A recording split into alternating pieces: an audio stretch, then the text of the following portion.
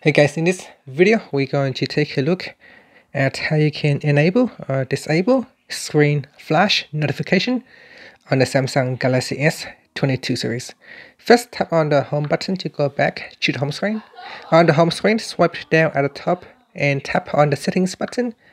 In settings, swipe up to go down and tap on accessibility. Then we go down and tap on advanced settings.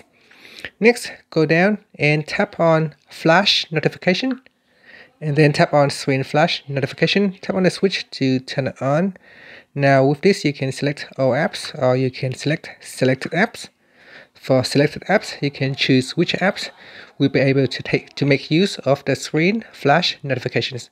So say choose apps for screen notifications, and then you can tap on the back key. You can tap on the preview button to have a look at the preview.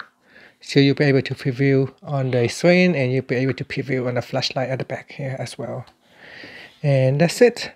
Finally, you can tap on the home button to go back to the home screen.